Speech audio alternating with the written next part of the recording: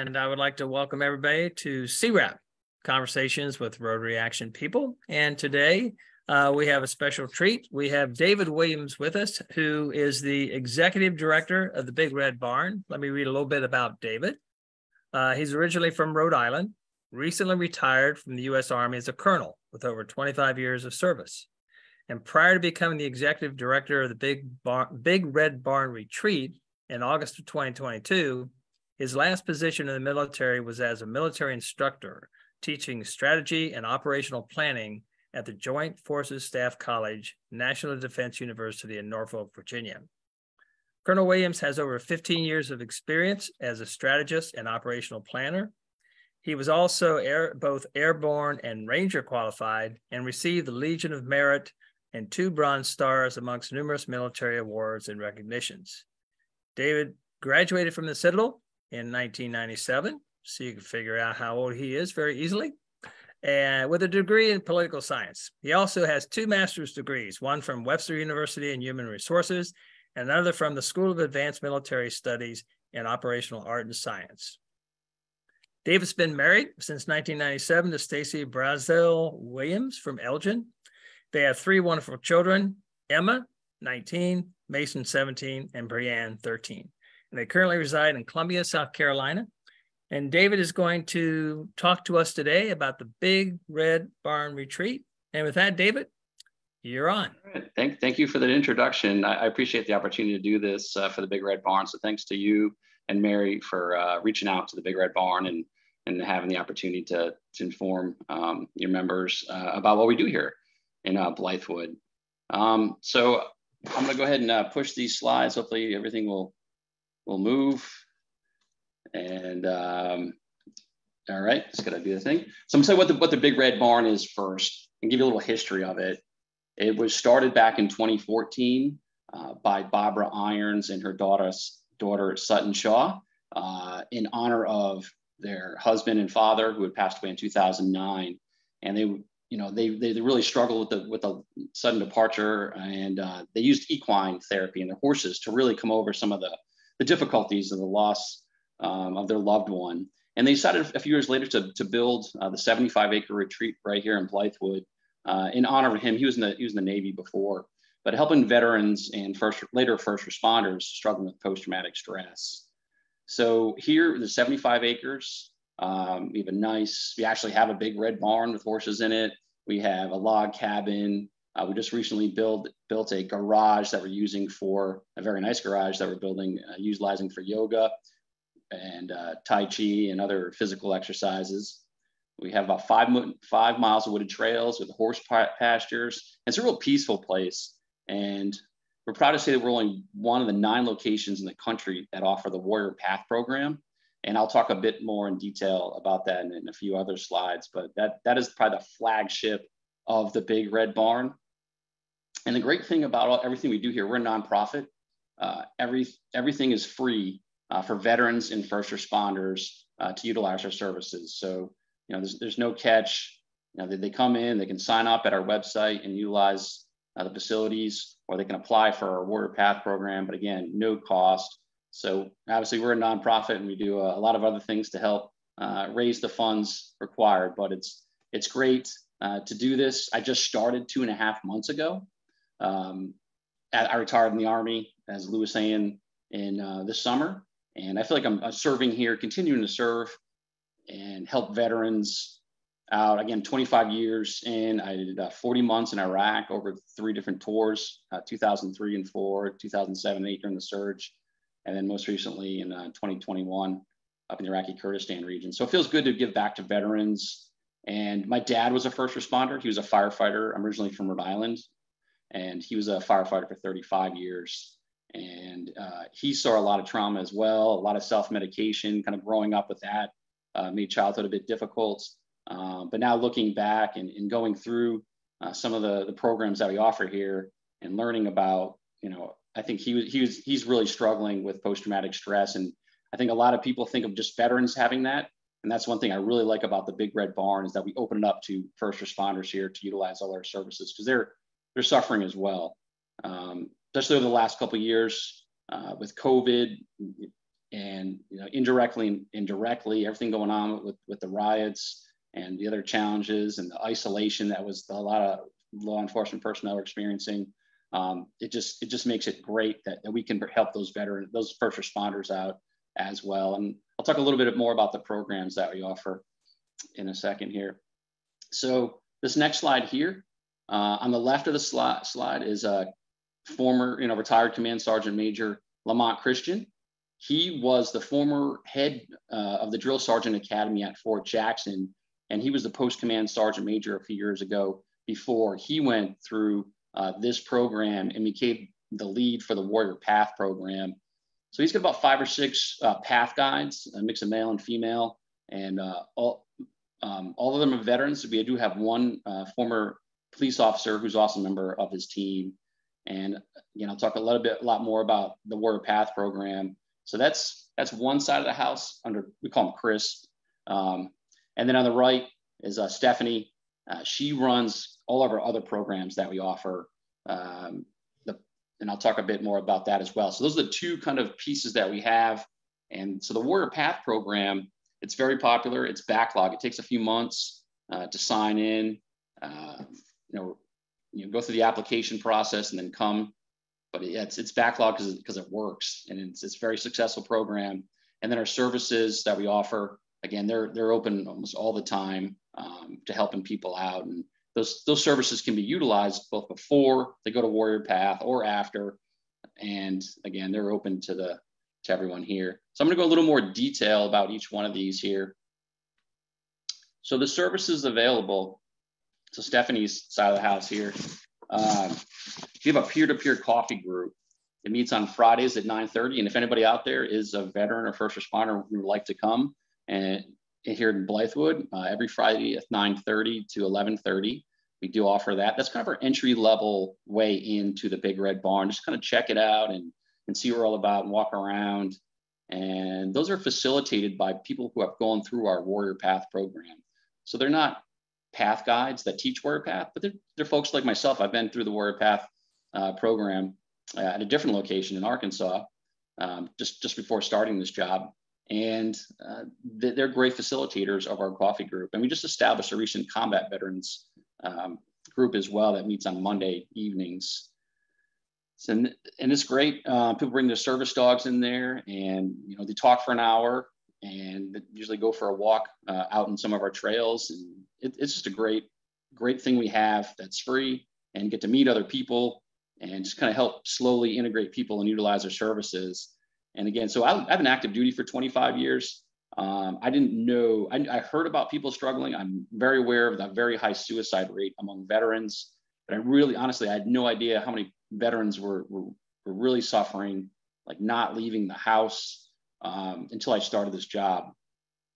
I think COVID probably made that worse with some of the anxiety about leaving the house. But we've had plenty of parents, spouses calling, hey, I want my husband or my son. He suffers from PTSD. We'd like to have him utilize some of your services. And that's when we first point them to our website, but encourage them, hey, come to our peer-to-peer coffee group. So that is the real way to really learn more about the program, and what we do here is that coffee group. The next thing there is the equine assisted psychotherapy and learning. This was the original program. So from 2014 until 2020, that's when we started the Warrior Path program. This was the main effort. This was, our main thing we did at the Big Red Barn was working with horses. And you've asked me a year ago, I had no idea, and some of you might work with horses, I had no idea how spiritual horses were, how much they can read people. And it's just amazing what I've learned about horses. So the equine assisted therapy is run by Stephanie. She is a mental health therapist. And she does that with another person who's familiar with horses, and usually can intern in learning about mental health. So the two of them will go out with one person, and they'll walk around the pastures here. And it's an 8-week long program, 1 day a week. And they just come in and go through that for a few hours. And that's a great program that we like to refer people to while they're waiting to go to Warrior Path or coming after it. The next thing we do is the art and music therapy. So we've been offering this once a year, is an 8-week long program as well. Music therapy is going on right now. And those are art therapists and music therapists. And we have co-facilitators then for people who have been through our Warrior Path program, help with that. But that really helps people out, and some great programs that we've reached out to the local, music therapists and art therapists in the Columbia community to help us out with that. The next thing is yoga. So we offer yoga on Mondays, Tuesdays, and Thursdays, and Tai Chi on Wednesdays. So every week we do these programs in the evening, all for free.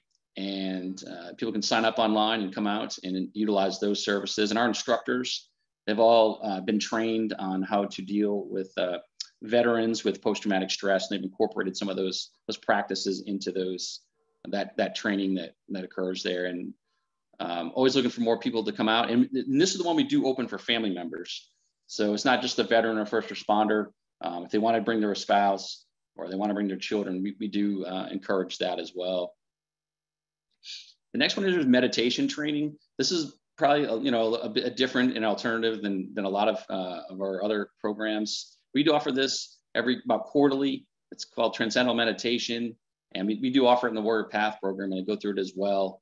But it's just a real way to take a 20 minutes of just meditation and getting a lot off there, just letting the mind run loose there and relaxing. And it's a very good program that we encourage people going through Warrior Path to try at least twice a day. And then some people have some problems with it. It's not like a religious thing that we're teaching here. It's just this form of meditation. And some people do have issues with it. And there are a lot of Christians, obviously, that come through our program. So some people just recite a Bible verse for a few, while they're going through this 20 minutes a day of going through this meditation. The next thing we do is farm to table cooking classes. We just started this up, received a grant for both our garden and a farm to table program. So we just started growing vegetables that will last the winter here in South Carolina, that we'll use to feed our Warrior Path folks. And then every month we have a farm to table class that we put on. One of our path guides is not only is a former veteran 82nd Airborne Ranger guy, but he's also a chef, and he loves to cook. And we just started this program, and it's pretty terrific that we can do this farm to table program. And then another thing is the gardening itself. So we do offer opportunities to come to the garden. It's pretty therapeutic just to work and get your hands dirty and grow with the vegetables and fruits in our garden we have here on site. And then a big one there in bold is volunteering.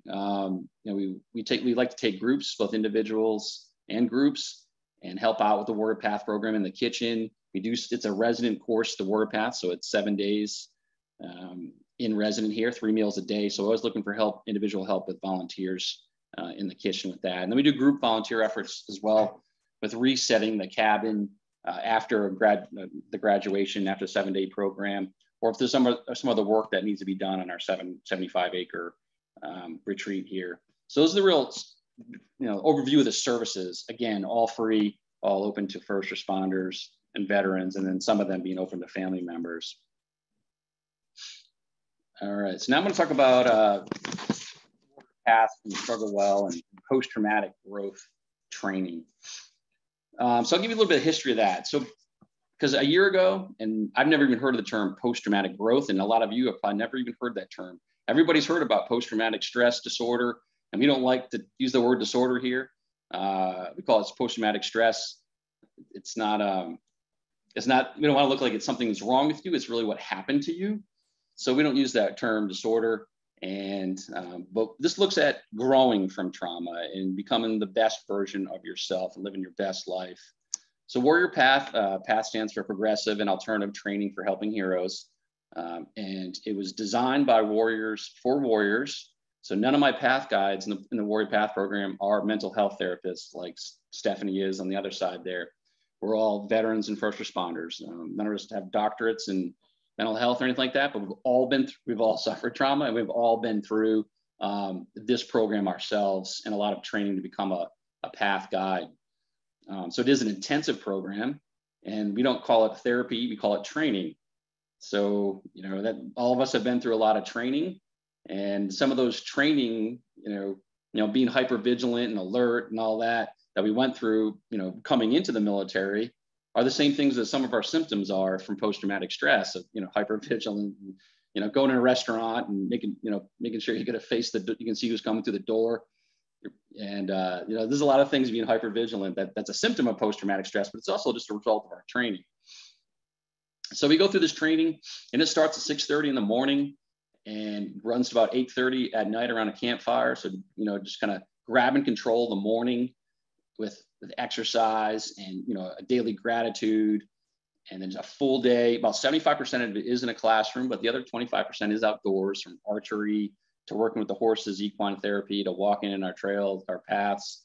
But it is a terrific course. I went through the course myself just back in early August, before taking this job on August 15th. I went through a 2-week program, and it was I did not suffer a lot from my tours, but it just made me a better person, and it has given me a lot of tools and practices.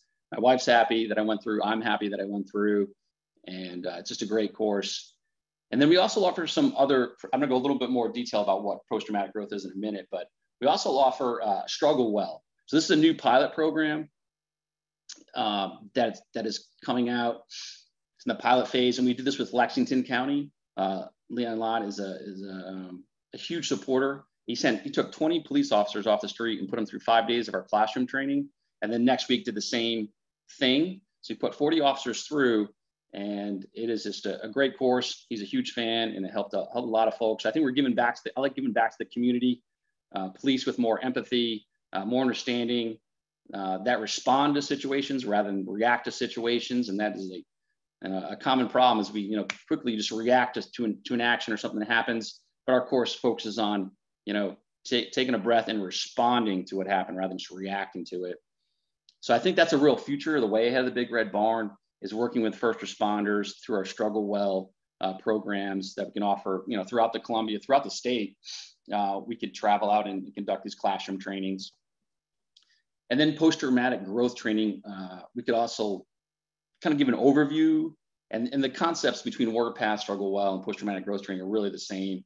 So we can just take a few modules out of, we got 52 modules in Warpath, and just taking some of those out, putting in a day-long classroom environment, or a 2-day-long environment, or a 5-day package that we can offer. And we recently went to the Lexington and Richland counties for their ARP, American Relief Act, money, the COVID dollars, and saying, hey, if you give us a grant, we will put your first responders through our programs, and we're going to hand you back better officers, better police officers, firefighters, dispatchers, 9/11 type dispatchers, and we even do the prison guard folks.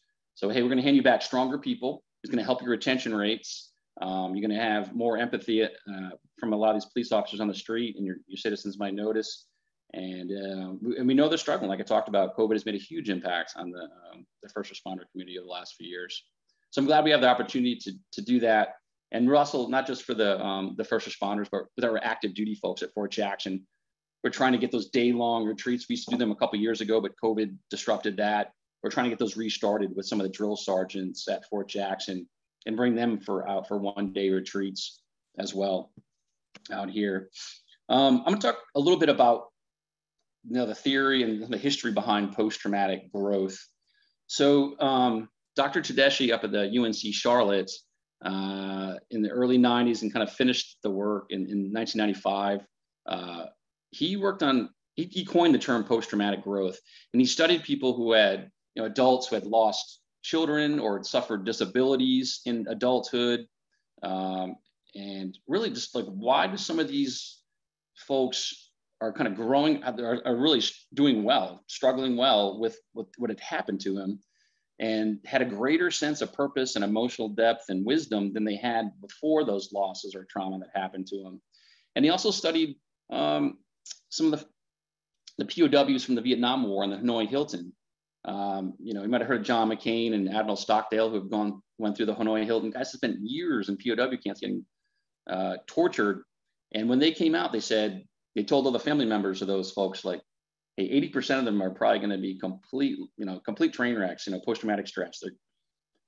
And the number was only 4%. it's amazing. And some of those guys, as we all know, went on to be senators, run for president, Fortune 500 companies. So I did a lot of studies into that group of people, and there's a whole book on it. I think the Hanoi Hilton, Letters from the Hanoi Hilton. It's really good information on, you know, what characteristics made that group come out stronger after spending, some of them spent 7-8 years in the POW camp. So he studied that and came up with the term post-traumatic stress. And then in 2014, there's an organization up in Virginia called Boulder Crest. And as a former EOD, explosive ordnance disposal guy, veteran up there, he's trying to help a lot of EOD folks who had been injured or had issues with PTSD coming out of the wars in Iraq and Afghanistan. Those are the guys that defuse the bombs on the side of the road. So every time we're driving around, we see a bomb, we call the EOD guys out. And they've huge casualties they've suffered over the last 20 years in the EOD community. So in 2014, he had some land and he had a lot of different nonprofits out there. And he's trying to help these guys out coming through, and the nonprofits would come through and try to, offer this or offer that. And he realized, some are good, some aren't that good. But he finally linked up in 2014 with Dr. Tedeschi from UNC Charlotte and came, across the post-traumatic growth philosophy and designed a training program with Dr. Tedeschi that they began up in Boulder Crest, Virginia back in 2014. And that really took off and expanded.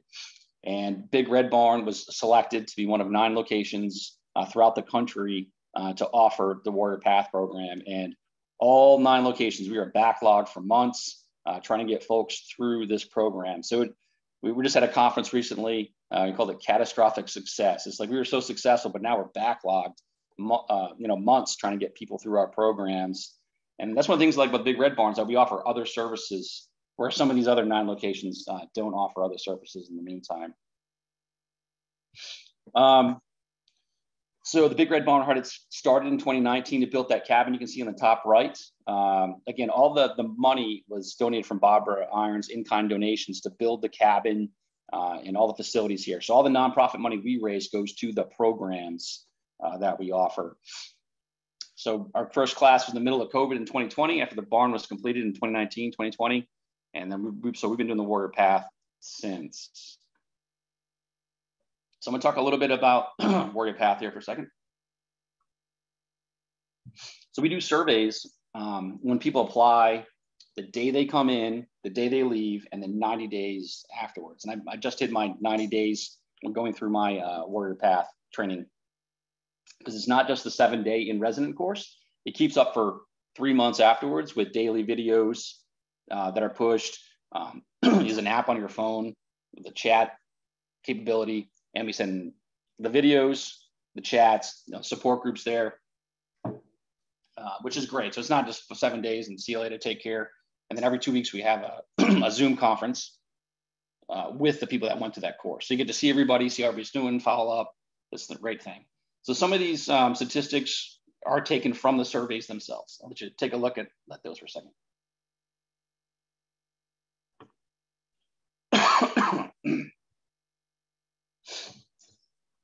What it's really showing us is that, the symptoms of PTS are going down in the folks that go through our course. And then their personal strength, their personal relationships, post-traumatic growth is going up by huge numbers there. So there used to be an 18-month-long program follow-up. It has been shrunk to 90 days. And then we have a good quote from Leon Lott there. What the program has done for his law enforcement folks. So I'm going to talk about some of the things with post-traumatic growth. So the first piece of it is the education. It's making people ensure they have the right perspective on what's going, on understanding what's going on, and understand that they have choice in life. And nothing can really be taken from us. So that is one of the huge things, is going through the courses, the education portion of it. And then next is the regulation. So you can see that triangle there on the top right. It's comprised of 3 parts: your mental health, your physical health, and then your financial health as well. And then the middle, your spiritual strength, whether that's, whatever beliefs you are, but that kind of keeps it all together. But it regulates our thoughts, our feelings, and our actions. We teach a lot of things here on, again, responding versus reacting, And then, trying to have you have a light switch. Some people are angry, switch it on, switch it off. But we try to have a dimmer here to where they can really control themselves a lot more. So a lot of the training focuses on that. And then there's a disclosure aspect of it and really making peace with the past. So we have the people coming through the course here lay out, their trauma going through childhood, which is where most of the people who suffer from PTSD have it from. They have some kind of childhood trauma. They've got away from it by joining the military, going to law enforcement. They experienced more trauma, and then they got out of the military and lost that structure and organization. And now they're really just struggling with life, whether it's marriages or relationships with children. That is a real thing. So we talk about making peace with the past and, tell them, hey, a lot of stuff you were trained on is some of the symptoms that you're having, like I talked about earlier. So they get to disclose some of that within the group, and it's a safe setting. It's a beautiful place here. And you can see the picture there. There's a female warrior path class that came through and with some of our guides there. So we do male and then female the next course, try to keep that going. And we offer this program 12 times a year. We're looking to expand to 18 programs of warrior path every year. And we're probably going to get more if Lexington and Richland County support us with those grants as well, with these classes, these additional classes here. But so you come in as a bunch of strangers. So I'm going through the course, and I was like, a lot of these guys that got out 10, 12 years ago, and I was out 3 weeks out of the military. So it was good for them to come together and be around fellow veterans. And everybody comes in a stranger for the most part, and then leaves, hugging and, teary-eyed and, keeping up with them. So making great friends, really bond with the people that you go through this course with. So we talk about some of the first 3 phases there is education, regulation, disclosure. And the 4th one is story. The importance of telling your story. We often tell the story about Alfred Nobel, the Peace Prize guy who developed that program.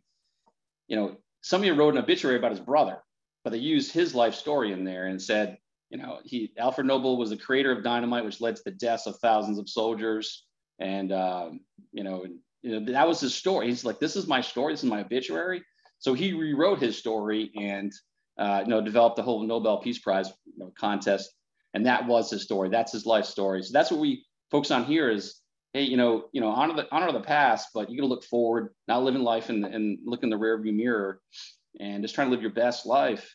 And it's giving you back passion and purpose. And we've had a lot of parents come through and say, hey, in individuals, like, you gave purpose back to my son or daughter. You gave them passion in life. And it's just really rewarding when you hear those comments coming from not only the folks that come through here, but their family members and loved ones.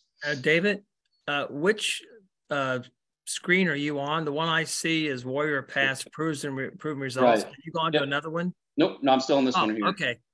You mentioned education. I didn't have a slide for the 5 aspects of it, but I'm just kind of talking about it. The last thing was service there. You can't see it, but really just, going back and using your struggle to help enrich others. So everybody here is a path guide. They are helping others, and that is their service to continue to help other folks out. So those are the big pieces there. And then the benefits of utilizing our services here is a peaceful place for healing, experience post-traumatic growth.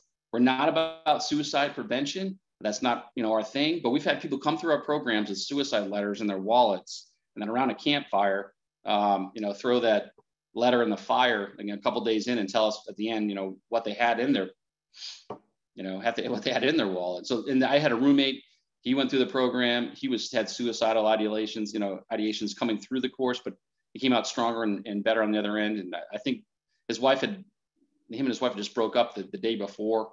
And I think if he didn't come through the course, he might have potentially committed suicide. So it does do that, even though it's not one of our main, facets of our program. And like I talk about more empathy from first responders, and then coming here, community of like-minded people. So a lot of people come through our programs. They help their volunteers. They help facilitate the programs. A lot of folks coming through here have better relationships at work and at home. And then between social media and whatnot, we figure each Warrior Path graduate impacts about 400 other people in one way or the other. So this positive energy is being, transferred about 400 other folks. And And a lot of things we teach here are just things we've been doing for 2,000 years. I mean, veterans and first responders, we don't own the market on trauma. There are plenty of people listening in your Rotary Club and your district that are suffering from something, and they're struggling every day. And so we don't own that. But so we focus on things throughout the 7 days of just, hey, having 3 to 5 people in your life that you're close to, the positive relationships, having those 3 to 5 in there. The importance of just exercise, the importance of going out and just taking a walk in nature, of sitting around a campfire and, just talking with your family. And because, for thousands of years, we sat around a campfire. We didn't sit around a TV. We asked the guys the guys and girls put their cell phones away while they're here this week. They can check it at night, but while they're going through the training, put their cell phones away, which ended up being quite a good experience, just being disconnected and offline for most of the day. So the importance of eating right, the importance of sitting around a table and having a conversation during dinner. So it's a lot of these things that humans have been doing for thousands of years that we're really just reiterating in this training here that are wellness practices. So they go home with better practices, they have better tools to go and readdress the challenges in their life. And we even have one module where they prepare to go home and have a very difficult conversation with a loved one.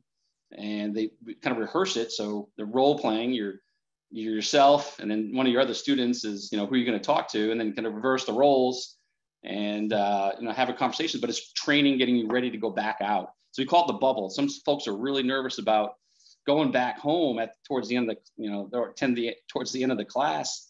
And they're just nervous about kind of reintegrating because they are in a bubble for about 7 days. And that's why we prepare them when they go back home. And that's why we keep up with them with our Zoom sessions every 2 weeks.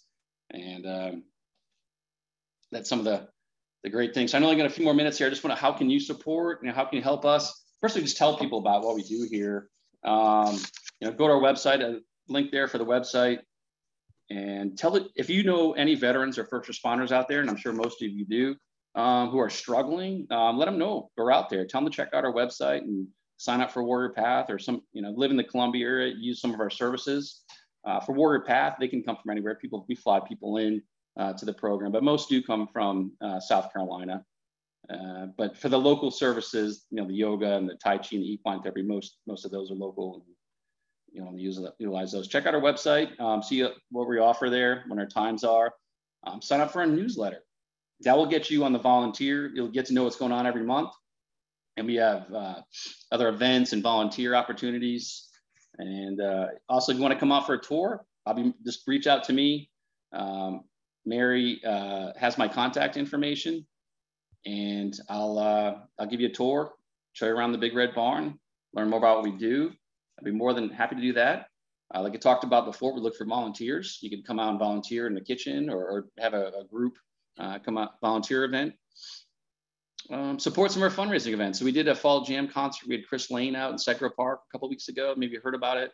But the big fundraising events, we do some golf tournament, nonprofit. I go to the golf tournaments, concerts. We're looking at potentially doing oyster roast in the future and some other events to help with some of our fundraising. So we're always looking for people to come and support our events. We have a text to give line. The number's right there, or you could just donate online through our website. And I'll pause there for any questions. And here's my contact information as well. Okay, excellent. Thank you, David.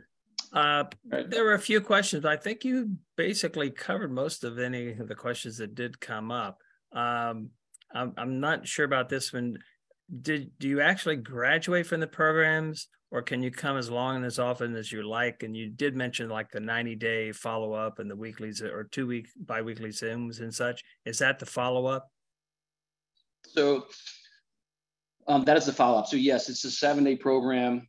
We haven't had anybody, try to come through twice because it is so backlogged, trying to give the opportunity to more folks to come through.